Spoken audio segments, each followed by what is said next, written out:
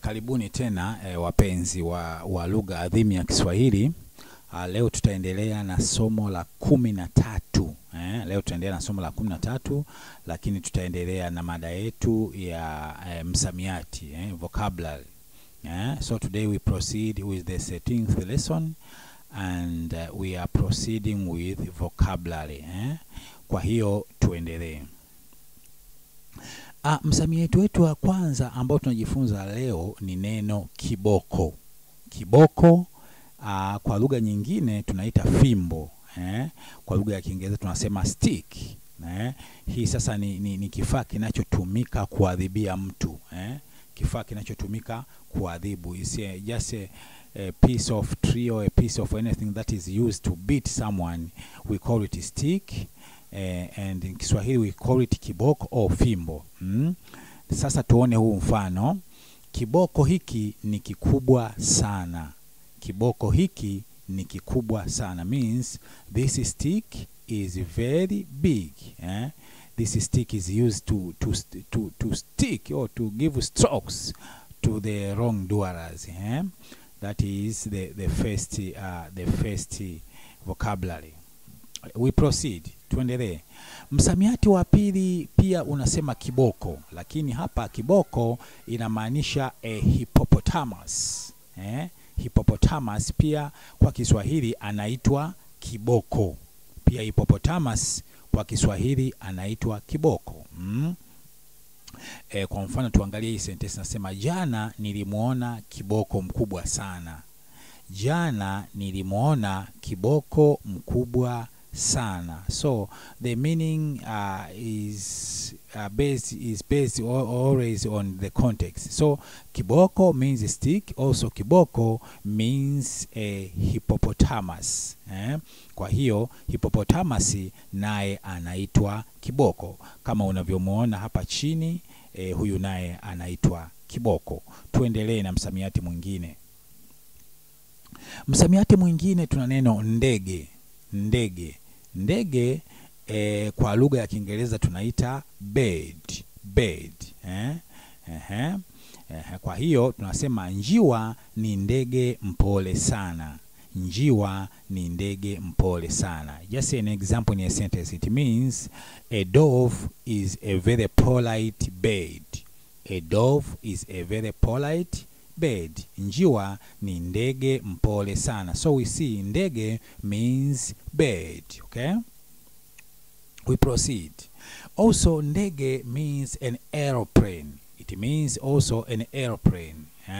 Kwa hiyo ndege pia anamaanisha kifaa cha kusafiria. Kifaa cha kusafiria au chombo cha usafiri kinachopaa juu angani na chenyewe kinaitwa ndege.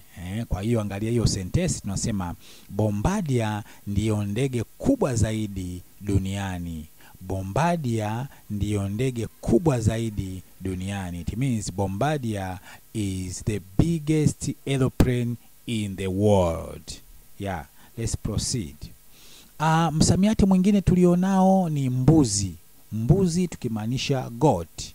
Huyu ni mnyama, ni mnyama anayefugwa. Kwa lugha ya Kiingereza tunamuita goat. Kwa hiyo kwa Kiswahili tumuita mbuzi. Hebu tuangalie mfano katika sentensi sasa. Baba amenunua mbuzi mkubwa sana. Baba amenunua mbuzi mkubwa sana. It means my father has bought a very big goat. My father has bought a very big goat. Baba amenunua mbuzi mkubwa sana. Ndio, tuendelee. Lakini pia tuna msamiati mwingine unaosema mbuzi. Mbuzi, huyu mbuzi ni kifaa cha kukunia nazi. Huyu mbuzi ni kifaa cha kukunia nazi. Just a device that used to prepare a coconut, to remove the inner part of the coconut for spice. We call it also in Kiswahili mbuzi. You see on the left hand side there the device itself, and on the right hand side there the woman is seated on the mbuzi, and preparing coconut for spice. You see, kwa hiyo upande wa kushoto ni kifaa na upande wa kulia sasa huyo mama amekaa juu ya hicho kifaa akiwa anakuna nazi, ndio. Tuendelee na msamiati mwingine, unasema kanga. Kanga ni ndege. Kwa hiyo maana ya kwanza ya kanga ni kanga ndege. It means the first meaning of the word kanga in Kiswahili, it means a bird, a guinea-fowl. A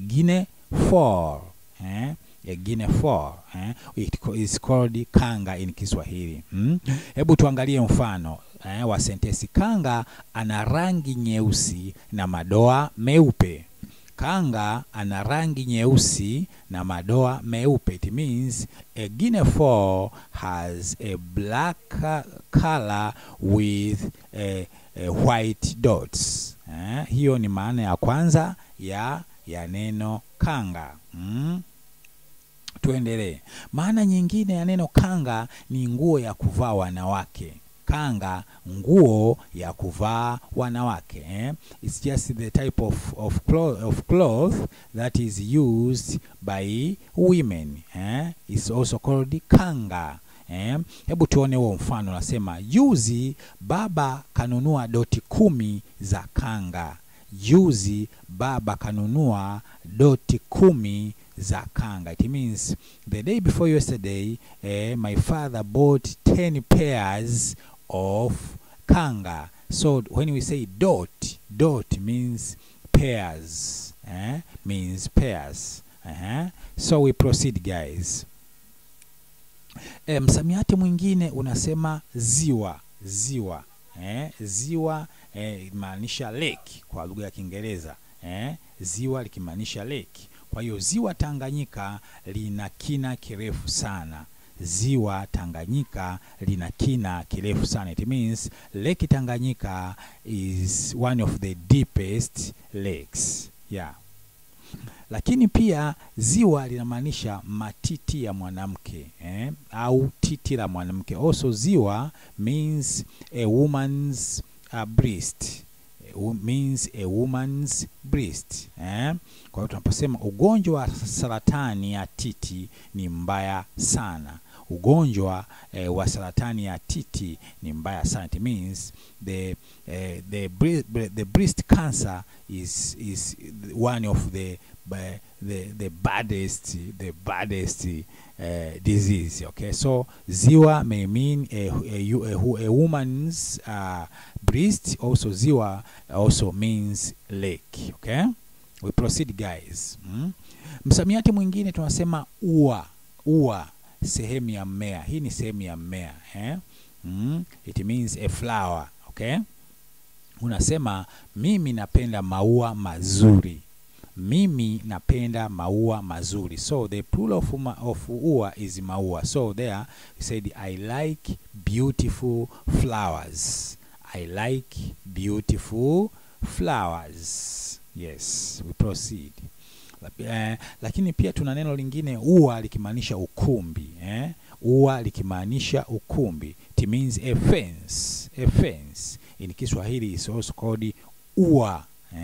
Watoto wako uani. Just an example in a sentence. Watoto wako uani. It means kids are in the fence. Watoto wako uani.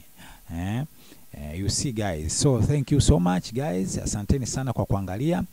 Do not now forget to subscribe over my channel. My channel is called Elimika Sasa. If you subscribe there, every time I put my lessons, you see them. Or if you have any question, any inquiry, any comment, you can just write me via that email. I also prepare lessons for language learning institutions or teach direct from where I am. So if you have any need with me, please contact me. Thank you so much. God bless you. Goodbye.